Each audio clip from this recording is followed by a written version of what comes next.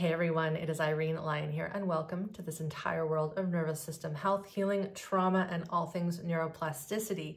Today I have a return guest, Chris Dierkes. He and I have had 4 other conversations in the past. Our first one was about 6 years ago, where we dove into the topic of meditation and mindfulness. I really recommend this conversation. Today we get into working with the current state of the world, ourselves, and how to stay neutral, how to stay in good, we could say, equanimity with what's going on, but also the importance of not shutting down and blocking everything out. There were 2 words that he spoke and taught about within our chat that really stuck with me, and those 2 words are mercy and justice. And I really love how he broke those 2 down and the importance of having balance between these 2. So that's all I'll say. I hope you have some time to listen and take in his wisdom and his teachings. And of course, all of Chris's information will be near this video so you can learn more about him and take in the things that he offers out into the world. Thank you for being here and enjoy our conversation. Hello, everyone. Welcome back to this channel. And I've got a repeat guest today. I've got Chris Dierkes here. I think this is our 5th? Maybe, yeah. 4th or 5th. I should have looked to make sure, but we've done more than 3. And we're back to talk about a few things around empathy, heart, core tenderness, spirituality pieces, and how it relates to the nervous system. How are you doing today? I'm well. Thank you for having me, as always. Yeah. It's a pleasure. People like our talks. So we just released our first one back when we were a little younger. And maybe we are wiser now. I would like to think that. We'll see. For those that don't know you, who haven't watched, listened to our past conversations, can you give us your background, where you've been, what you do now, and then we'll dive into today's topics. Yeah, absolutely. Sometimes I go by various names. I've called myself a soul interpreter or a spiritual coach, I suppose. My background is originally as a strong spiritual practitioner, and particularly someone who was training to be, and eventually for a time was, and then left as a pastor, as a clergy person. So I had years in monastic life, I had years in seminary, I was an ordained priest for a period of time, and in that work, I especially enjoyed the rare times that someone actually came to me with questions about their spiritual life, amidst all the many other responsibilities and things that I had in that time. And I got to the point where I wondered, well, why don't I just do this instead of the other aspects, some of which I liked and others that were not maybe my favorite thing in the world to do. So I took a leave of absence. That's now 10. My daughter just had her 10th birthday, so 11 years ago now. Yeah. Because she was in the womb when that happened. I remember. Yeah. So it's been a decade. And the folks that I work with come from maybe religious backgrounds or not, or they're into yoga, or they're into meditation, and really a focus on what I call sort of soul, which is for me the unique personal essence of someone. And then obviously your influence has helped me to incorporate how to think of soul and spiritual practice through the lens of regulation and the nervous system and somatics and so on. So it's a combination of those factors along with some other stuff mixed in. Yeah. Yeah, I think about our time, because I worked with you extensively for a few years, more than a few years, when you were still in the city.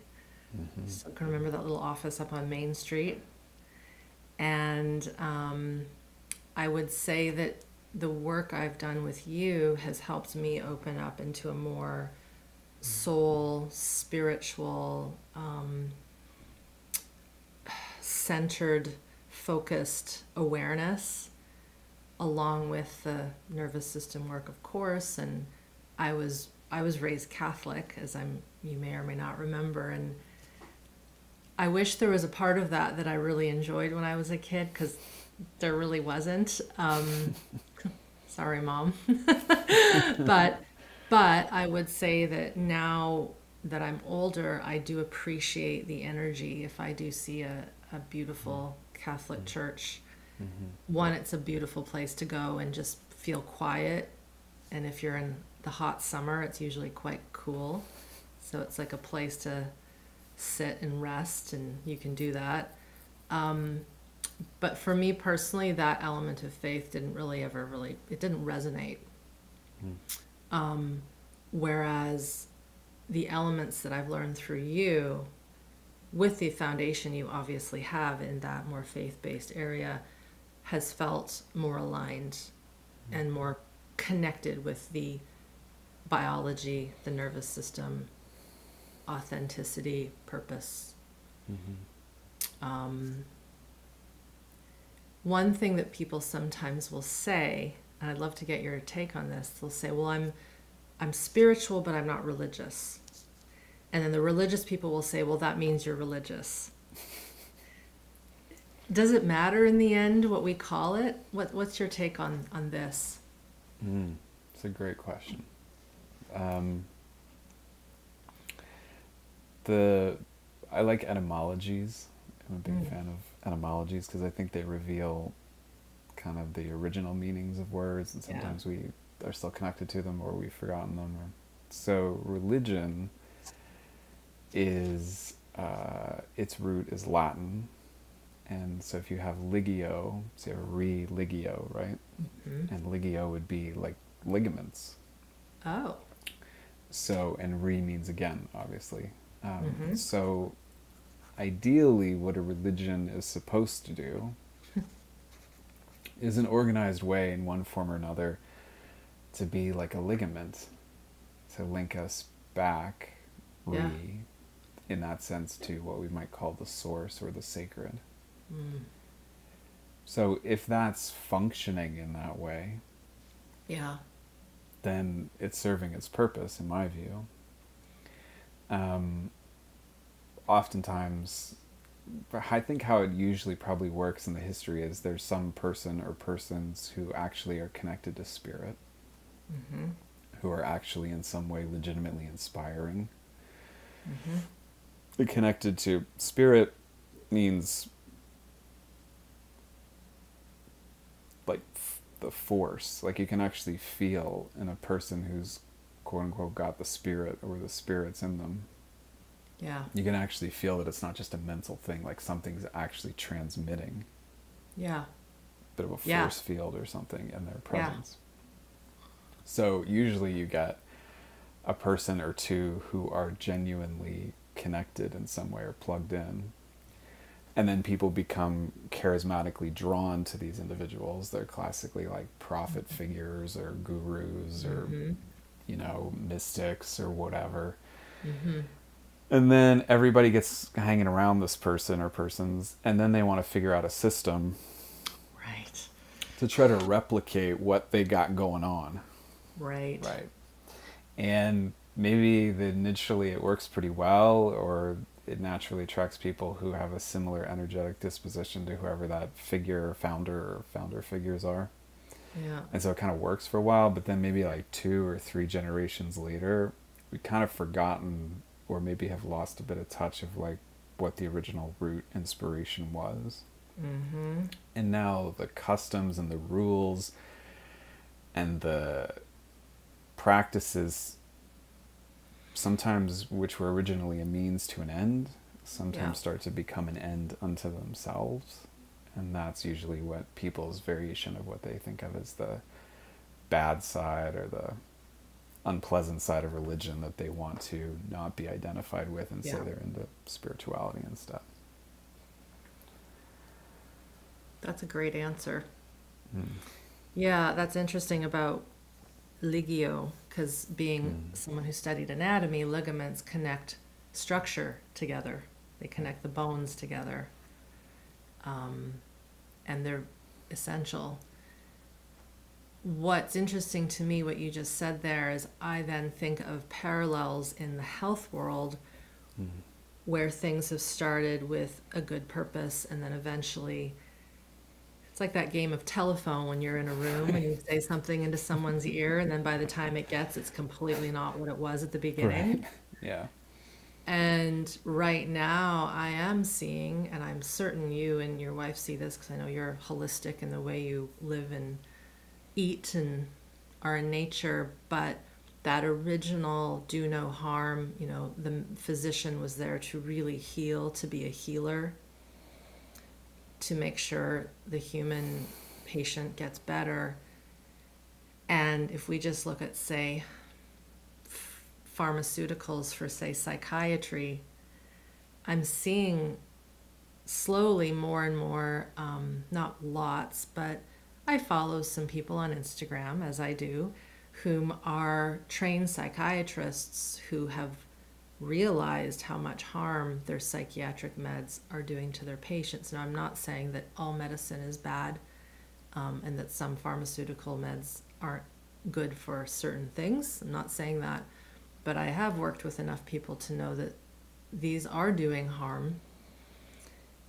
And then I think of the education system that you and I were probably raised in and how that has created so many people that are afraid of creativity, afraid of making mistakes, which I see in my course, and I'm sure you see that in your practice.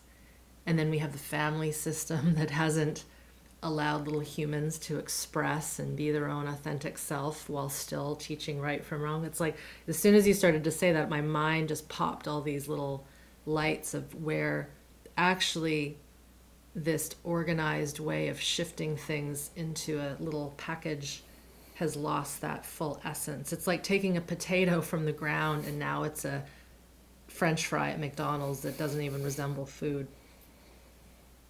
Yeah. This is almost like a macrocosm for every single piece that we would say has gone a little sideways in our civilized human nature, which sounds quite depressing.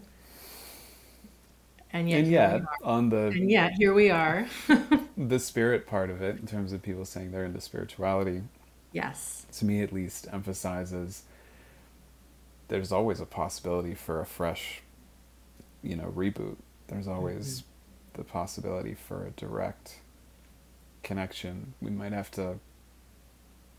might be a bunch of barnacles, that have kind of hung on to the side of the ship or whatever, that might need to get knocked off a bit. But yeah, the possibility of organic life and like real wisdom and intelligence being available is certainly not, I think, any be longer defined by what culture someone was raised in and religion officially, traditionally or not. I think that's broken down. There's pluses and minuses, but it's that ship has sailed.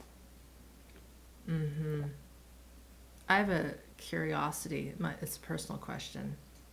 Do you pray in the way that you were potentially taught during seminary, or has that shifted, or do you do like kind of a Chris hybrid version of all the things you've gathered?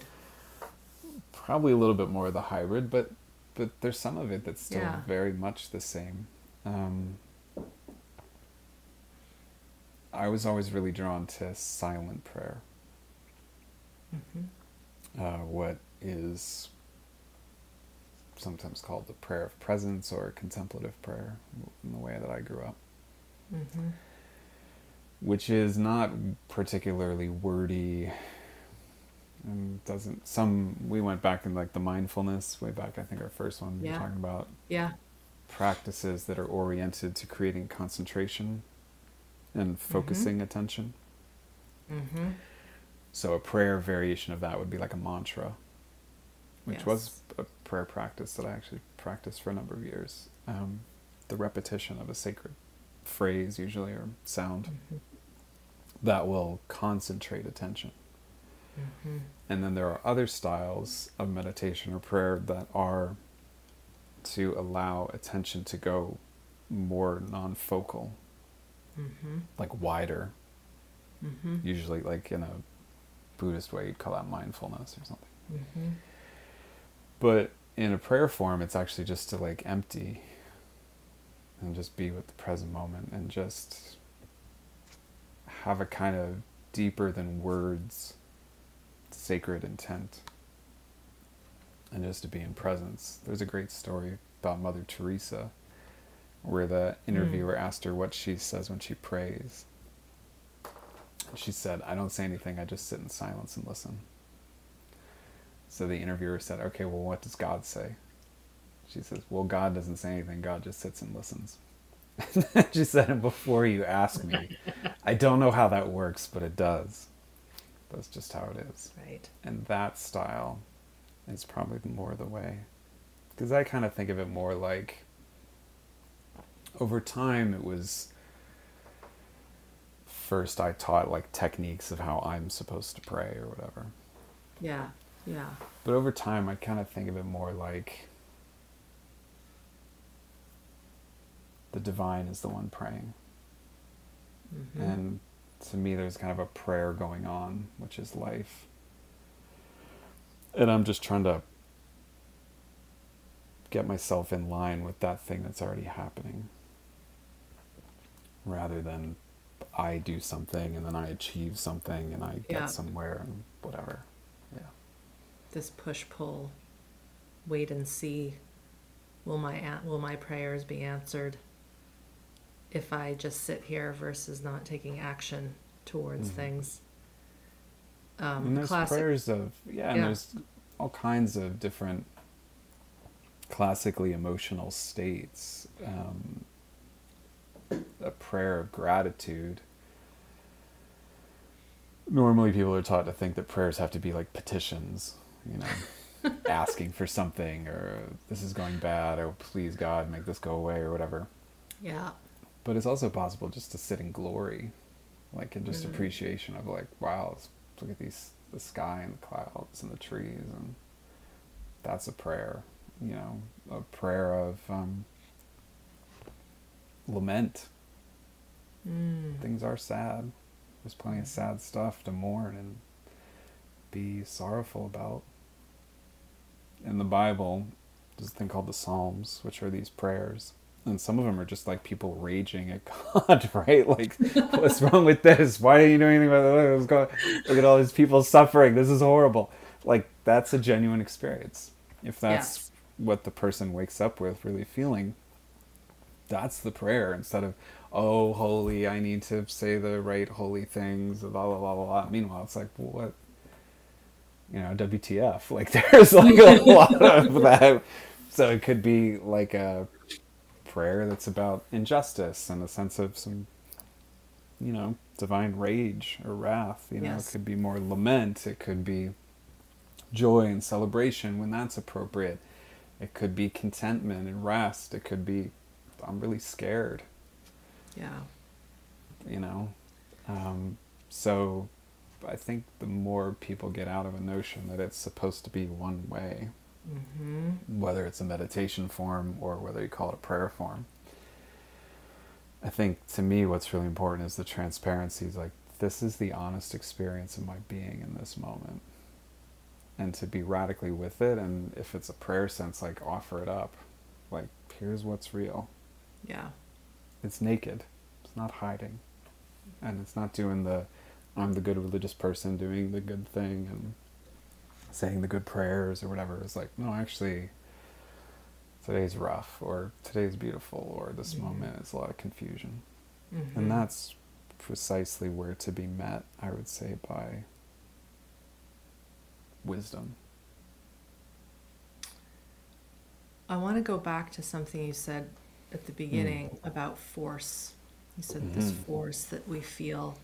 And I want to actually, this is like a pick your brain moment, because I've had this more than once from outside sources whom I won't say that they've stopped learning from me, because I don't know if that's true. I don't know. It's not me to ask, but they have considered or have mentioned their suspicion of going on with me, because they will, again, these aren't my words, but they will say, I'm Christian, therefore I don't believe in energy. And or I don't use life force energy. I don't know where that's coming from, but I'm going to give you what I think it might be. And I'd love to hear your take. My sense, again, I don't know if this is right, but that God is a person that is in charge of things, and that it's external. My experience as I've become more regulated, and a lot of our students say this, is as I've become more biologically sound, healthier, not perfect, but by any means, but more in tune with that environment that you just said, to just look at the trees, and that they have said they have felt more spiritual, more connected to this force. To me, it's very Star Wars. I know you and I are of that generation. Right. You know, I can't help, and I've gotten in trouble where I was on one Christian podcast, and I guess I made the mistake of saying my belief in God is force and source. And I believe in the unity of this energy that binds us all together, not my words, Yoda and Right. Obi-Wan's words, and also Darth Vader's words, this telepathy, telekinesis. And I actually got the podcast, they decided to not run it because it did not align with their audience that I said that. And I kind of felt a little like kicked to the curb. I'm like, but this is really good nervous system regulation work that your people would probably really enjoy, because I have had many, they would call themselves Christians in the course, and their view is this is strengthening my connection to God, and they're not worried about me using the term energy and source and force that binds us. So I'd love to hear your thoughts on that, because it has been something that I've been I don't get mad at it. I'm just like, that's interesting. Yeah. There's a lot of different flavors of religion overall, and then there's a lot of flavors of Christianity as one flavor of the various religions, and then there's lots of sub-flavors within Christianity. And some would be more open, generally speaking, to that kind of thing, and some might be a little more closed off, perhaps. So when people say they're Christian, you actually kind of need to like sift down, like, well, what flavor, what style, what denomination, what's the belief system there. But yeah, there's a branch of Christianity. It's not the branch I was raised in, certainly, which tends to, there's kind of a long theological argument here, history behind it, but generally that I would say sees human nature as very evil. And, yeah, or at least profoundly disturbed and broken. It's pretty dark. Other views would see it more as there's maybe some wounding, but the basic nature at its core is good, even if there's some challenges that need to be worked through. But others really, I would say, tend to have a view. Some would disagree with me, but it's an argument. It's an ongoing argument. It's been going on for a good 500, 2,000 years, depending. But I tend to see those perspectives as looking at human nature as in a very fearful way, and in a very disgusted kind of way. Like, we're these like very disgusting things, and in that view, salvation or redemption or something really has to be this kind of divine rescue operation, because the system isn't just kind of has some wounds or some flaws and needs a little bit of healing. Like, it's pretty well corrupt from at the core. And therefore something external is going to have to come in and basically extract us from that system. Save the situation. So any talk about, if that's someone's view, that they really have this view that human nature is really not just wounded, but like pervasively corrupt and corrupted, they're maybe not going to be super up for the idea that we can transform our aggression into healthy boundaries, or the idea that like our desires can actually lead to positive places. I mean, that's a Christian version, but you can get something similar in a lot of other traditions. It's not unique to Christianity, where the body, emotion, sexuality, human feeling, even human relationship. Think of all the different traditions that really idolize this idea of like being a hermit, or a yogi who's gone off and lives in a cave all by himself or wherever. You know, that's can very easily lead to the idea that like time, mortality, our human feelings are things to be transcended, are things to be negated. There's this subterranean thread through a number of traditions that is more the one that I look to be kind of connected to. And it goes by different names in different traditions. Like some would call it alchemy, some call it tantra, some call it Kabbalah if they're Jewish, you know, whatever. But it's the notion that those raw states, that raw fuel of our primal natures, of our desire and our aggression and our celebration and our heartbreak and our fears and griefs and everything, that's exactly where the action's at. That's not the negative stuff that we're trying to get rid of in order to be the good, nice religious person or spiritual person or whatever. But actually right at the core of that stuff, if it can be liberated, if it can be transformed, that's where the juice is at. That's where the alchemy takes place. Base metal to gold. Yeah. Yeah. So I'm from that school, which are admittedly historically the ones that are fringy and marginalized, and the heretics, and usually the wild cards and the rebels, and they get in trouble and stuff. But to me, that's where the fun is at.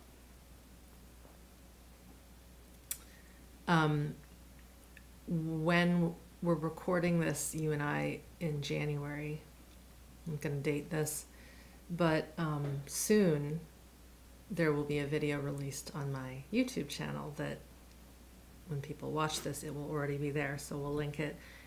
And were you ever a Stranger Things watcher? Did you ever get into that show? Did you finish it? I didn't get all the way through. I think I watched the first couple seasons. Okay, so this will be a spoiler alert. We'll make it very general, but towards the end, it was very clear that the monster, or the thing on the upside down, it was preying on people's trauma. It was preying on the people who were staying in substance abuse, who were avoiding the bad things that occurred, who were only resourcing to positive, light, airy, good, juicy stuff.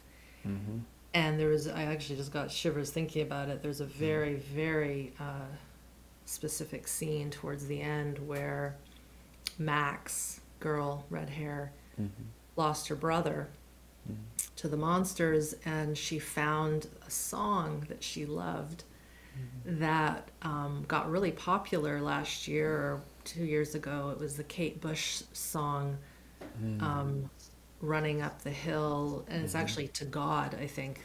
That's so it's everywhere, and a lot of people don't know that's why that song got so popular again. And that was what helped her when she was getting anxious. And the trouble with that is she was resourcing so much and avoiding the pain and the darkness, and the monster found her hiding in the light. And she had to rip away from that resource. And in the end, she was fine. She was fine. But Seth and I, my husband, we did a little short video on that and the importance of confronting our monsters, which you and I talked about in our first talk. The gremlins, the monsters, all those pieces. So let's shift gears to that, because some of the write-ups we had back and forth before we got recording today was around this element of feeling what's going on in the world, not denying it, not shutting down from it, but also maintaining, I think, our sense of self and not getting lost in the chaos. And my experience is those who are still not in good enough practice with their nervous system, with what we might call a spiritual practice, a nature-based practice, they are getting very much lost. And there's so much doomsday, dystopian worry. And yeah, the world's got its problems. And how do we know those but still stay active and in flow? I don't even want to use the term grounded and centered, because we still need to be moving and doing and creating and being with our families. So let's dive into that topic and how you've been seeing that, because as you said to me in your email, and I quote, let's talk about something about how to maintain an open heart, not shutting down, not getting overwhelmed, maintaining joy, courage, generosity, etc., when things are as weird, wild, and wonky as they currently are. Yeah. So. They are that. Yeah. As well as some other things. But, yeah, and this would be, in the positive sense, influence from my Catholic upbringing that I really appreciate. Yes. There are these nuggets that I still hold really dear, even though I'm not in the same format. And one of them is certainly the Christian mystical path is one that's definitely oriented to heart. And it's definitely oriented to, it's not exclusive, that's not unique. It's not the only one that is, obviously, but there's a deep emphasis on our individual paths should be part of something greater than ourselves. And that's just intrinsic. That's not an add-on. That's not a question of like, do you want to check the box of also caring about other people or not? Like it's not an optional setup. It's built in. It's intrinsic. Yeah. And I appreciate that. And within that, for example, there's a teaching I grew up in called the very Catholic language, you may call this the works of mercy and the works of justice. And these two are kind of left and right hand. And everybody's got to kind of find their combo. So a work that's more mercy oriented might be like visiting a friend who's having a really hard time and bringing them dinner and doing their laundry and just sitting with them. Bring some flowers, brighten up their day. Yeah. Or visit someone who's stuck in the hospital or stuck in an elder care home and doesn't get out and it's lonely. Yeah. You know? Yeah. So those are kind of very merciful acts. Feeding someone who's hungry. Yeah. Justice acts are, why are there so many people hungry? Right. Okay. Like not like, oh, we got to feed more people. Oh my God, we need another soup kitchen. Oh my God, we need another food bank. Hold up. Why are there hungry people? So we need both, right? Because otherwise, if we're just doing all the mercy stuff and there's no justice, then nobody's attending to like what's the source of the pain here. Yeah. And just justice sometimes sides without a lot of mercy. Yeah. Or empathy or compassion can be pretty harsh. Yeah. Can be pretty puritanical. So everybody's got to kind of, for me, find a balance. Mm-hmm. Some people might have more gifting in one way or another, but we need to at least be aware of both and find some combination of the two. Mm-hmm.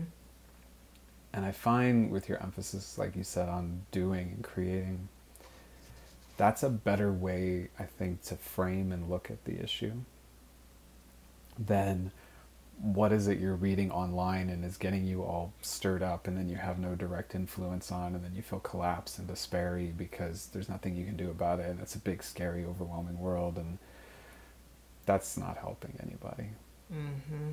It's not helping the individual, and it's not helping whoever's suffering that might need some support. No. So I just think it's important that people find one thing, just one thing that really, for whatever reason, draws them particularly. Mm-hmm. There's immense amounts of suffering everywhere we turn, in every amount of style and direction, sadly. Nobody can be all things for all people and solve every ill and be, nobody's got a magic wand, some superhero who can make it all go away. Like, it's there. But if someone feels particularly drawn to child raising dynamics, parenting that has a compassionate and just orientation, that's something that someone can make a difference. Yes. If it's about people who are struggling with drug addiction and somebody has training in that, there's their, like, every one of those variations are all ultimately different branches that link back to a similar tree, I think. So at the end of the day, if somebody dives into one, you basically learn about the whole thing. Mm-hmm. Instead of this thing we're doing, which is backwards, the social media way, which is you're supposed to get exposed to everything all at once and then get completely overwhelmed with options and where to even start and what do you even do, and then again people go into kind of disorientation and despair. So it's better just to find something that moves your heart and find out what people are doing about it and join in. Yeah. It's cleaner, Yeah. it's more direct. And Yeah. Yeah. Yeah. I stay very much away from world events in my professional expressions online, and that does not mean that I am not aware of what is occurring, because I do not live under a stone in a cave. Yeah. And I choose to engage with what is occurring. So I am aware of that field of energy that's, or else I won't know why someone is being quite aggressive to me online about why I'm not talking about this thing. I think we could probably guess what that's about. There's lots of things going on where I could be speaking about the injustice, as you said, or the justice I could do. And the one thing I've learned in being in this work for as long as I have is, and one of my Feldenkrais teachers said this to me when I was quite young and green. He's like, you can't save the world, Irene. You can't heal everyone. And he could see it in my eyes. I just wanted to bring this, work to everyone. And we see that. I see that in my healing colleague community, where people are struggling because they're sacrificing their own well-being to give away so much of their time and money and effort, and they can't pay their rent, for example. They can't hop on a plane to go visit a friend. I'm being very general and hypothetical with that, but it is that case of the wounded healer and the starving artist, but there's also the starving healthcare provider, teacher of these things that we do. So but I'll also say, I'll just share my personal experience. It is difficult when I see those hits towards me, because I'm still a human, and then I kind of pound my fists down, energetically, and say, am I not doing enough? And then there's like this feeling that, like, this sense of the people that I help who are in the West, that doesn't count because you're not helping the people over there. And I will share something that occurred. Someone DM'd me months ago, would have been around October, and they said, I'm really glad that you're continuing to post your resources, because I'm in a bomb shelter and I was getting caught up in the chaos of everything, and I just remembered I have to orient and feel my body and see what's around me. And as soon as I saw that, I'm like, you're fine. Don't let this chaotic energy pull you in. So I share that with you, and of course anyone listening to this who is in the healing space, or you're parenting a child. That's enough, to work on the immediate things in front of you, and know that that is enough. We can't be everything for everyone all the time.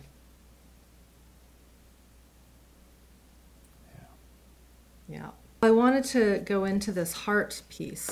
You mentioned the Catholic religion. And of course, when I associate, the sign of the cross, goes right to that heart chakra. We pray with our hands here. We do this, hello. And it isn't just Catholicism that does that. It's worldwide. It's universal. Yeah. It's biological, whether you believe in chakras Right. or not. Right. And in at least I'll share this to bring it back to the nervous system. In one of our forms of work, it's the work that Kathy Kane brought to me, and those that have learned through me, is working with an area that's called the mediastinum, which is this heart. It's not a space, it's an actual sheath. Like it's a gossamer sheath. It's not fascia, it's even thinner. And it engulfs this whole heart cavity to the spine, and it literally holds that contents of the heart. And when you tune into it, and I actually have a video on YouTube, so we'll post it for people to do it. I guide people through this. There is an ability to sense a duality of pain and goodness, sadness and anger, perhaps this mercy and justice. And when people get into it, they go, wow, you really can have opposing polarity feelings in this one area. And maybe that is something that we can talk about from your experience, and being empathetic, but not getting sucked into being so empathetically driven that you burn out, you crash and burn. Yeah. No, that's beautiful. I do think the heart is the place where the seeming oppositions, or the seeming dualities, or the seeming contradictions or divisions, that we can be both completely full of love and happiness, and also really heartbroken at the immense suffering and pain that's all around. And the joy allows there to still be lightness and celebration without being disrespectful. But also, there's no way forward, and there's no way of transformation or healing for said suffering if somebody just comes in all like Eeyore, like oh, it's terrible, everything's awful, like if it's everything's like, or the cartoon characters, the dark cloud, it's just over their head and just raining on them all day long. That doesn't offer the possibility of any transformation. There's nobody's drawn to that. And yet, it's all love and light, everything's great. I'm off in my little perfect, hermetically sealed world, and I don't care about all those other people. Obviously, that's a bypass. Yep. But to be really in touch with the fact that life, and you can feel it right in your heart, it's like life is actually really joyful. Like spontaneously, powerfully, beautifully so.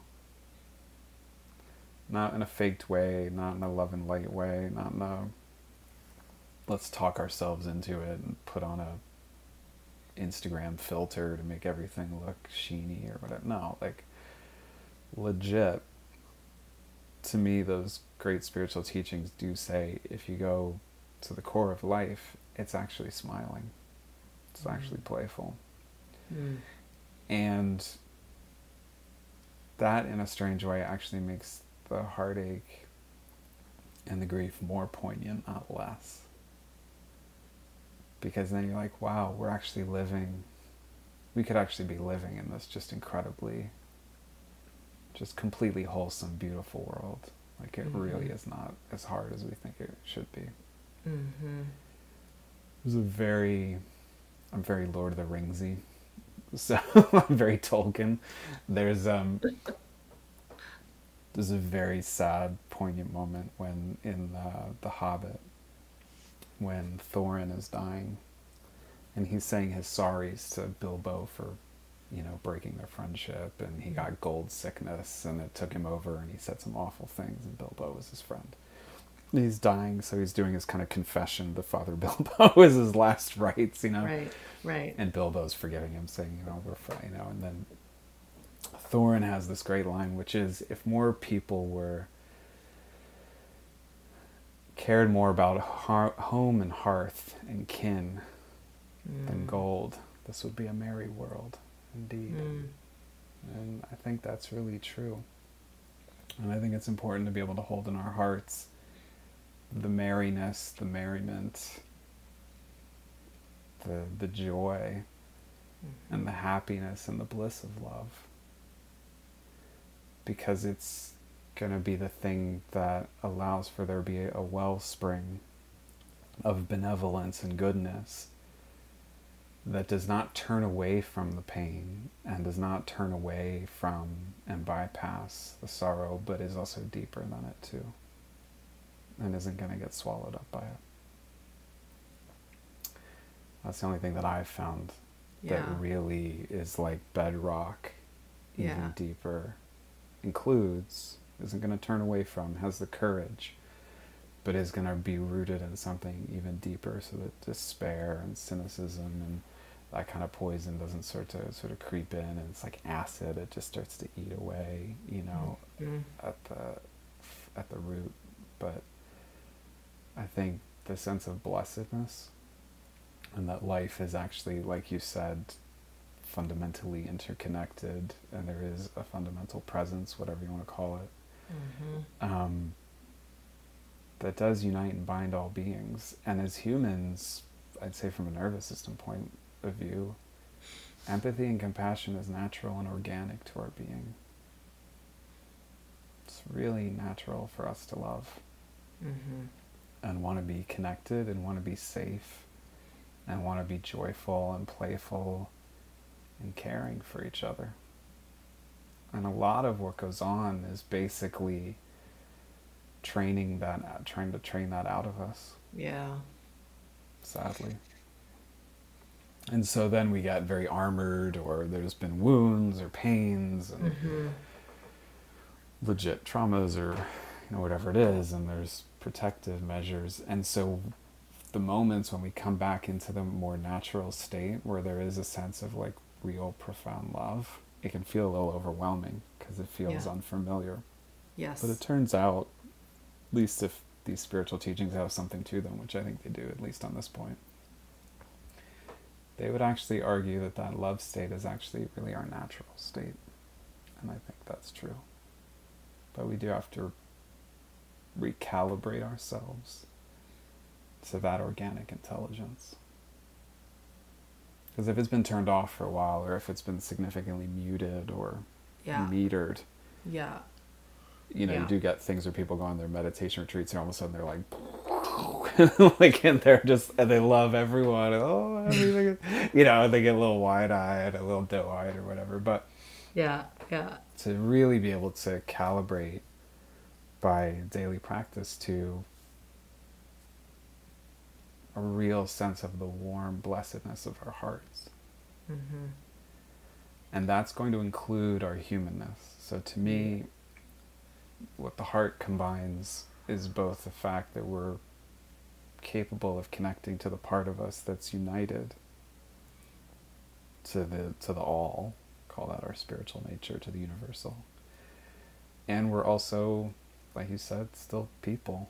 We're still humans with our tender emotions and our feelings and our relationships and our ouchy spots and our confusions and our limitations. And a lot of spiritual teachings are about trying to imagine that we're only that immortal, infinite, invincible, like all these like yogis on top of a tiger, you know, or on a throne. Like, it's very like, you know, it's, to me, more devotional and more realistic and honest to say, yeah, we've all got that parts of ourselves, and we also got young parts, and we also got tender parts, and we've also got infused parts. And for me, the heart is the one that says, I'm all of the above. Not, oh, this is the good stuff I want to show, this is the stuff I hide, and blah, blah, blah, blah, blah. Just say, look, here's this diamond. It's got all these fascinating facets, and that's the totality of our being, is to be all those different parts of ourself. And I think there's something much more real about that approach. It fascinates me when I think about, I'll start this a different way. I get asked often why I don't create a parenting course. And as you know, I'm not a biological mother, and I've raised animals and held babies when they've been crying and can soothe them quite quickly, and been called to friends' homes when their babies can't sleep, and I zoom in. And so for whatever reason, despite, you know, the various traumas I've had, I think it's ingrained in me because of the animal hospital, oddly. Because when you watch, I think there's a reason why people love animal videos. You know, there's so many videos where you see like the mama beaver with the just, you know, and the licking and the cuddling, you know, the elephants sleeping in a pod together, and it just makes you all warm and fuzzy inside when you see that. Because they're in that essence of love without knowing what the heck love is. It's safety, it's care, it's connection, it's teaching. This is my kin, this is my biology. Of course I'm going to treat it well. And these animals in the wild, they know exactly what to do when they have their offspring. There's no confusion about, do I breastfeed or do I bottle feed? Do I put them in a crib? Do I sleep with them in the bed? Like, I think about that probably more than I should when people ask the parenting question or the parenting course, because it shows me how far we've come from that natural, organic, mammalian essence of raising our young. And the thing is we had that at one point, because we wouldn't be here as humans if we didn't have it for many, many, many, many thousands, hundreds of thousands of years.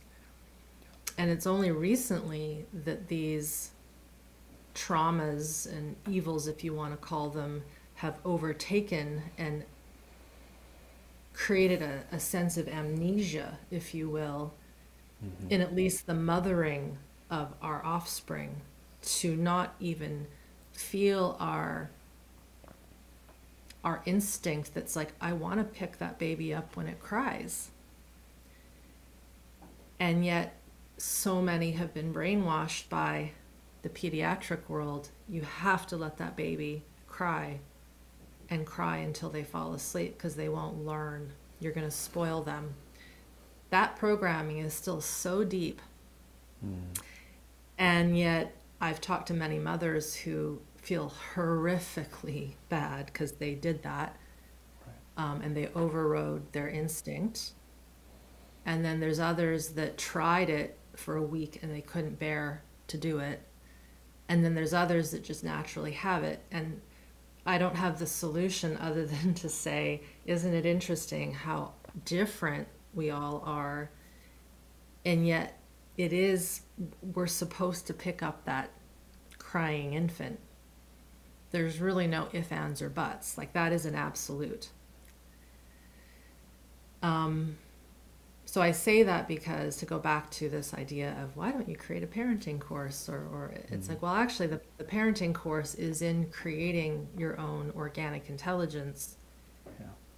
Whether you do that through me or another practitioner or working with you or one of our colleagues, it's irrelevant. The question is can you get back to your own impulses? Because when you do and you really trust them, you will know exactly what to do with a little human or someone on the street that you meet who needs help, for example, or you hold the door for someone who's struggling to get out of the store because they have a walker or something. Like, it's that empathy, it's that I want to help. Yeah. So that's just my little thoughts when I think about how disconnected we've become. And I always go back to the baby. I always go back to that initial imprint of how the little person was cared for by their primary caregivers. And people have written about this. They've said, if we could get this one thing right, it's not just me that said this, if we could get this one thing right. I'm thinking of Jean Liedloff. Not sure if you came across her book, The Continuum Concept. And it even says on her book, if there's one book that could change the world, this is it. And it's about getting back to that tribal way of being with our kin and our offspring. Yeah. And I don't think most of us, when we talk about the spiritual parts, aren't necessarily going to live over in monasteries and caves necessarily. Some might, but then you create like a sort of fictive kin family. But yeah, a lot of spiritual teachings, to be honest, really there are really ones that are oriented to that intelligence and bringing us back there.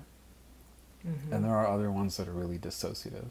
Like, we just got to call it kind of what it is. Like, they really are trying to get us to transcend, go somewhere else, start with, here's what's wrong with you, here's all the methods to get somewhere else. Yes. And there are the rare teachings that say, from the beginning, actually, the goodness and the enlightenment and the redemption and the whatever fancy religious terminology gets used, the wisdom is already inherent. There might be some roadblocks, there might be some hindrances, there might be some stuff that's covering it up or making it a little difficult to access. But fundamentally, you're not going anywhere else. You're going to where you already started. And maybe we've gone a little off path and we're going to come back to where we began. But we're not looking to go somewhere else. We're actually looking to liberate and really fundamentally, therefore, trust the intrinsic, at the most sort of, if you want to call it primal or primordial level of our being, the most nakedness of our being, that we're actually made in benevolence, that we're actually good. Like, real deep down. Which isn't to say wiring can't get crossed and dramas, and of course, again, it's not bypassing. But to me, back to this question of how not to get overwhelmed, and if someone is empathetic, it's to understand and really learn to trust both the power and the inherent goodness of our essential nature. And that the combination of the two is really important. For example, in like Tibetan Buddhism, As an example of that, there's famously two symbols that the teachers will have, and one's a lightning bolt and one's a bell, which is the thunder, right? And the lightning bolt is the, like, this is our, like, it's a dark sky and all of a sudden, boom, like lightning bolt, the skies are clear for a sec, like you can see everything for everything in clarity. Right. And a lightning bolt or a thunderbolt is not to be messed with, right? Like, the core of our being, our essential nature, has a part that's really powerful and potent. And the bell represents, like, the thunder that, you know, reverberates from the lightning. The bell represents love and compassion. So it's the combination of the frequency goes out. It reverberates and it echoes through the universe.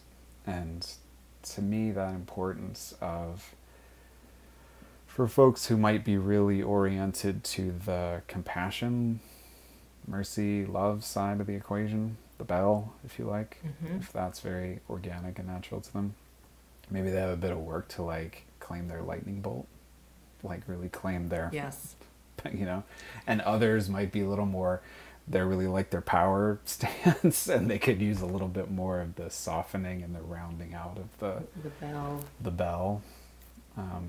But to me, it's the combination of those two that's particularly important. Would it be oversimplistic to say that this is also the masculine, feminine, or the yin and the yang, or does that not transfer to that? Yeah, yang and yin would be words. I generally don't use, like, masculine, feminine. I know. People get their gender stuff. I know. It's all but yang is nice. Yang and yin are nice because we can just leave them untranslated. I mean, yang means directive. Okay. It means, back to, if you like, force, or it's directive energy. So anybody, male, female, whatever. Yeah. Whatever gender, sex, orientation, everybody's got the ability to access parts of them that go, this is what I want, this is what I'm going to do, this is what I'm about. That's directive energy. And it can be really clean. It doesn't have to look like I'm going to get mine and I'm going to step on somebody else. Just like, this is how I want to roll. Yeah. It's a firm boundary that's healthy. Directive. Yeah. And yin is receptive. It's to take in the cry of another, or the beauty of another, or the gratitude of another, or the presence of another. It's like, really take it in, receive it. And the ability to have both is really important. Yeah. If we're only got this kind of circular high degree of yin receptivity, and highly attuned to others, and highly attuned to environment, and highly attuned to the needs of others, but don't have a sense of our own clarity or center in that, then it's very easy to get, like, pulled in any direction. And if we're just like this, and we're just this kind of stoned, immovable object that does not have any flow, or like, oh, how does this relate to what's going on over here? That's obviously imbalanced in the other direction as well. And historically, sure, usually one is considered, and classically more socialized for males one way, and for females another way, which is probably where masculine and feminine as words that got in there kind of came in historically. But no, they're universal dynamics within human beings, and we all need to find the proper harmonization of the two. And some people will be a little more naturally predisposed in one direction or the other. That's fine, but everybody needs to be able to have facility with both. When I think about the common term, I'm an empath, or I'm so sensitive, I'm highly sensitive, I look at that, of course, from my lens in the nervous system work, but of course I look at it from the lens you've just mentioned too, as I work at balancing my hard parts and my lack of softness, and You know, if I think about my relationship with Seth, he's definitely more feminine, and more yin. And it's interesting to watch how we're balancing each other with that. But if I think about the general reason why someone might be overly empathetic and sensitive to a fault to the point where they are unwell, they're sick, they're dysregulated, typically, usually, always, it is a result of not having that good balance during infancy and during toddler years, and having to compensate. And there's so many reasons, but someone is not paying enough attention to you, so you swing one way, or someone's paying too much attention to you and you don't ever find your autonomy because you're always being micromanaged, doted on. It's not that there's too much love, there's too much, there can be too much. Caring's not even the right word, I'm losing the proper word, but not allowing a little one to find their own independence and their own autonomy is also a danger, because then they go through life trying to bulldoze and look for that boundary or look for that independence, and then it can swing to destruction or to an illness. And what we've... go ahead. I noticed too a lot of spiritual inclined folk who have highly empathic natures, which tend to be a lot of folk that not always, but a good number show up at the door. You know, may have been raised in families where there was a lot of chaos and a lot of volatility, and they take on this kind of, I'll be the peacemaker, I'll be the care for so they're a child, but they're kind of parenting the parents who are the adults that should be the parents, right? Oh yeah. And then that can easily get framed, and that can easily, depending on the spiritual context, can easily get kind of idolized, like valorized. That can get really like, that's an old soul right there, you know, that's look at that saintly, look at that sacrificial, they're a little Buddha, and they just love everyone and they take care of everyone, isn't that so? And it's obviously rooted in a truth of the deep empathy of our being, but now it's become survivalistically oriented to the point that it's no longer self and other. It's loss of self at the cost to other, and now it's so, I need to make sure all these other people who are acting kind of out of control, I need to like calm them down so that I'm going to be safe. That's an understandable adaptive survival strategy if one is in such a situation as a young person, but that's not going to be a helpful dynamic in adulthood. No. Because you're just inevitably going to find a bunch of people who want to be saved. And that's not we going to go also well. see it in, this was more teachings I learned through Kathy Kane.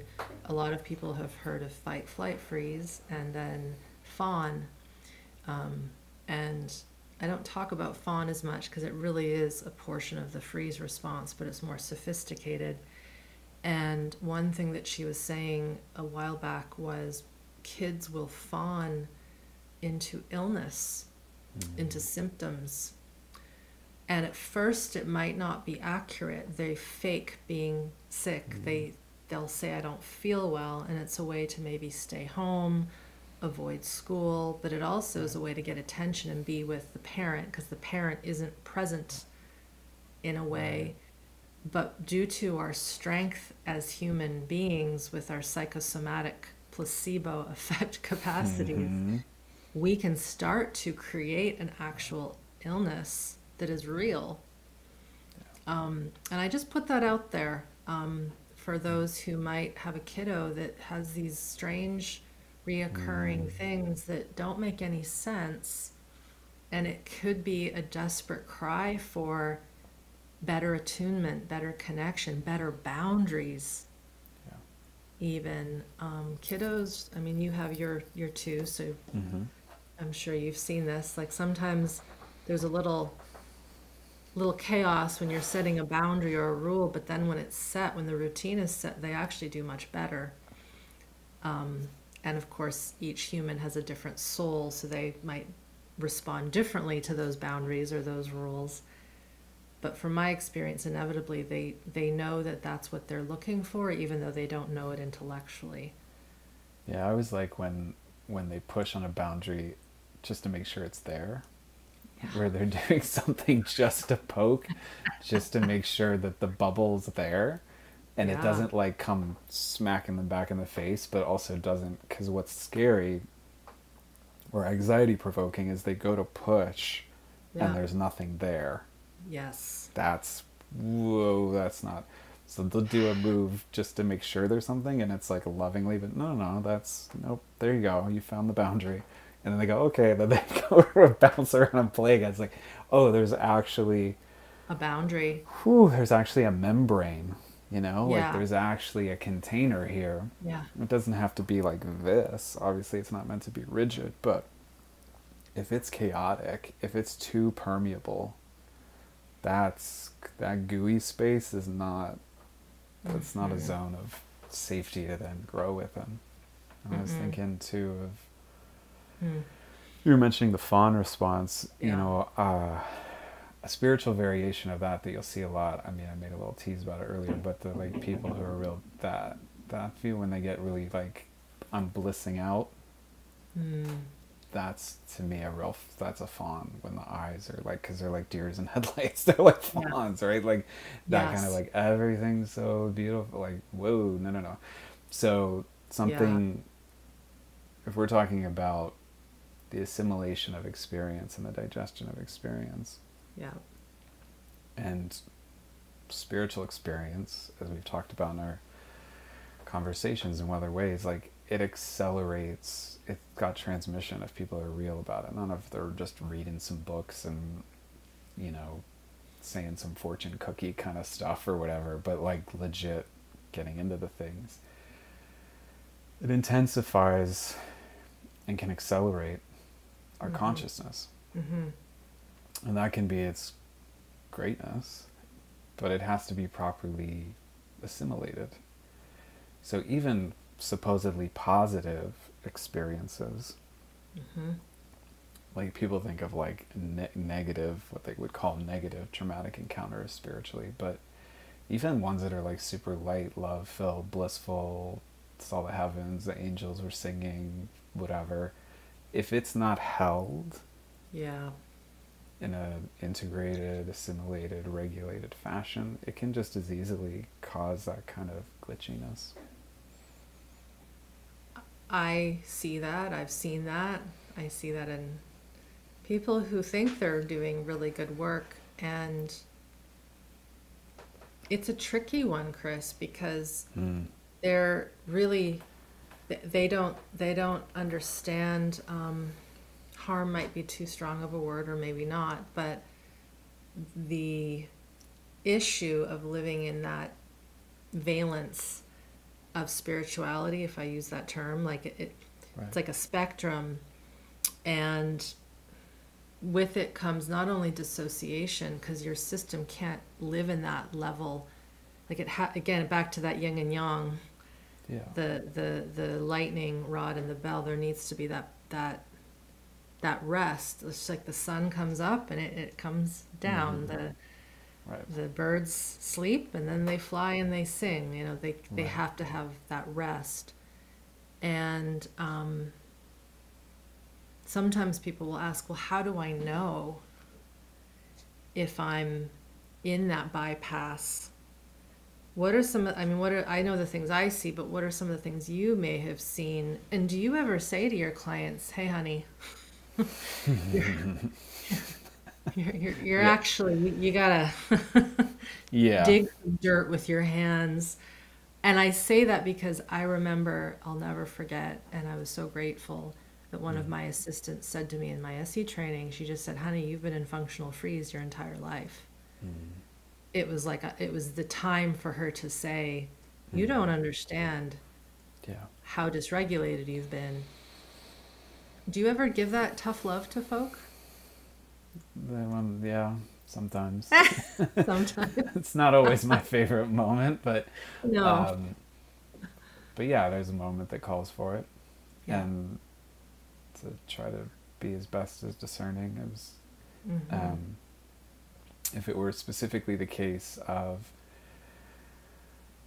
an integrated kind of transcendental experience, let's say, where it's Okay. blissful and the lights were on and it was really, Mm-hmm. then I would just ask kind of a general question, whether it's in the so-called positive or negative categories, like if a memory like that comes up or they have this image, like, do they feel charge? Mm. And I find that a helpful way to navigate, because I put a lot of emphasis on equanimity, which Yes. to me is not the same as like not having feeling, obviously, or just being neutral. Like, Yep. but if there's experiences that I can think about in the past for me that were painful, there are ones that when I tune into the memory, it's like, I would say it's like, is it in color or is it in black and white? Yes. Like, I can feel ones that are still sad memories because they were sad memories. They're never going to turn into happy memories because they weren't happy experiences. Mm-hmm. But if I tune into them, they have no juice left. They have Yeah. no charge. Yeah. There's just a kind of soft sadness. Yeah. Others might feel like they're plugged in. Like, woo, that's in Technicolor. There's an Mm-hmm. unprocessed experience. And that would be true whether Yes. it's a supposedly negative experience of a human kind, spiritual kind, or whatever kind, Yeah. or even a positive one. So I would just ask them, is that memory of some, whatever, they go on their ayahuasca retreat, whatever the example is, or their 9-day meditation retreat or whatever. And take your pick, whatever version of that there is. Yeah. And then it's still got charge, then that would be my gentle way of indicating that it's not yet fully assimilated. It's not integrated. Yeah. Not fully, not at least, it could be more integrated. And Yeah. then to be able to take the charge out of the memory, like drop the story, be with the felt sense safely, Mm-hmm. a titrated way, like so to pull in a little bit of the charge, drop some of our story about, oh, that was a plus experience, that was a minus, that was the highlight of my life. People Yeah. always say, oh, that was my like ooh, don't say that was your best moment. Because that was a past, like, We're all then back what, it's there. all downhill from there, or like just plateauing, like what? No, that was a lovely moment. You could say, sure, of course. Mm-hmm. But it's very easy for people to get hooked on spiritual experiences Yes. and spiritual states because, again, they're trying to run away from the present moment, as opposed to, yeah, when those spiritual states happen, we've had them, with kind of special encounters, they're cherries on top. They're very lovely gifts, but they're not the point of the thing.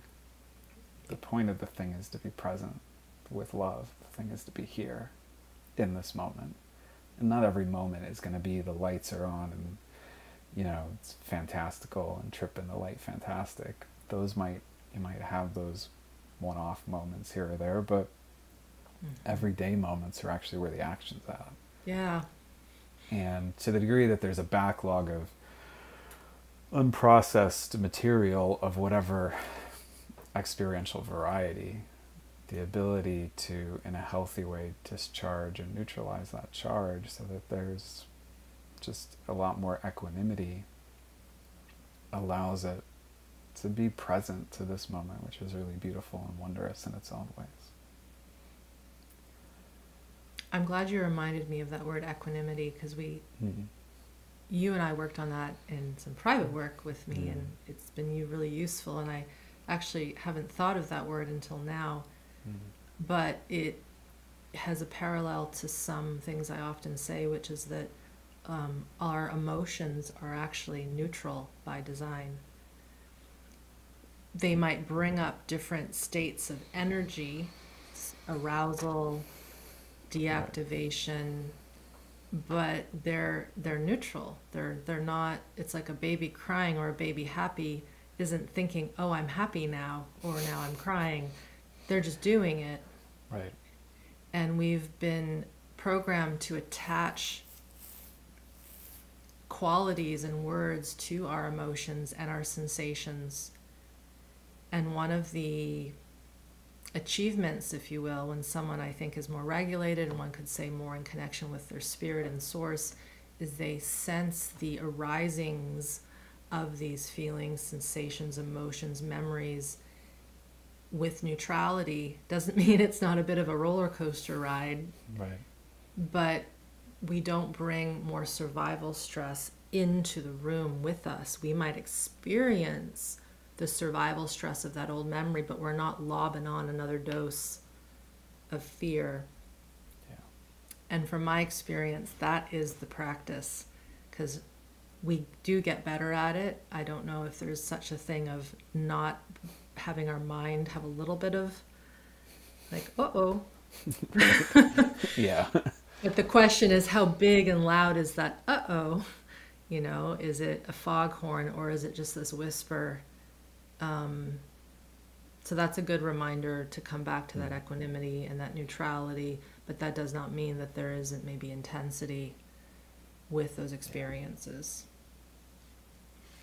And again, from the kind of view we're talking about here, that's heart and alchemy kind of model, tantra model. That's why we don't need to go off to caves, and we don't need to go off to other places, as much as that can be fun for, some rest and solace, and sanctuary is lovely. But the amount of times people say, well, I can't meditate because I got all these thoughts in the way. It's like, well, the thoughts are your meditation. Like that is the very thing to be diving right into. Like, you're not going in somewhere else. Like, welcome to your mind. If your mind is currently in a state, or your emotions are currently in a state where there's a lot happening, they're trying to get your attention. Welcome, now you're actually in the game, as opposed to, oh, I'm supposed to get rid of all these thoughts, then I'm going to just be peaceful, get rid of all this emotional stuff so I can just be peaceful all day long. That's right from the get-go, we've created this fracture. Yeah. If that's the approach. Like, nope. The thoughts as they are, the emotions as they are, the sensations as they are, welcome. This is the game. That's a great place to end, I think. Oh, good. This is the game. But before we end, obviously, thank you. It's always super good to hang out.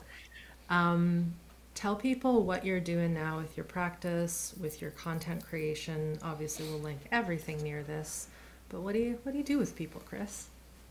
I've been building up a Substack over the last year and a bit now. So there's quite a bit of content on there, which is my intention there is really, I was thinking about this. I really got quite serious about things and all of this when I was 16. Was when I really started getting, so a bit young, but it was at the age that felt like I was really starting to get into prayer and mysticism. So I'll be coming up on the 30-year anniversary of that time. So it's been a good almost 30 years now. So to me, the Substack is, here's 30 years of a guy who walked along all these various paths. I would like to try to offer back as best I can what I've learned. So the vast majority of the site is for free. There is a paid variation where we go into some further stuff, but really I want to do that as a heart-based gift, really, as an act of generosity, and as just, it's time. Like, I've accrued enough. It's time to, not that I've got all the answers, but there's some things that have been figured out over that time. So there's a lot of audios, there's written articles too, but the majority of it is audios, and those are where we talk about what's the lightning bolt, what's the bell, how to integrate titration mixed with meditation and all this kind of fun jazz, and what does it mean to have a transformative conscious relationship to your anger, and how does that help build actually greater compassion and kindness, the kind of things we talk about here, right? There's a lot of that. So if people are interested to dive more into that, that's there. And then in terms of people that want to take next steps. There's some courses that have been created on some various topics that can be found through the Substack, or just email me. And then I still have my one-on-one work as well. So there's a number of different, like, do you want to dip your toes in? Do you want to wade up to your knees? Or do you want to go for a little deeper dive? Little journey. Take your pick. Yeah. Cool. Super. Yeah. Well, thank you. Thank you. For all you do in your service. Thank you. And we will obviously stay connected, my friend. Yay. Yay. Bye. So, yeah. Bye. Thanks, everyone. Thank you.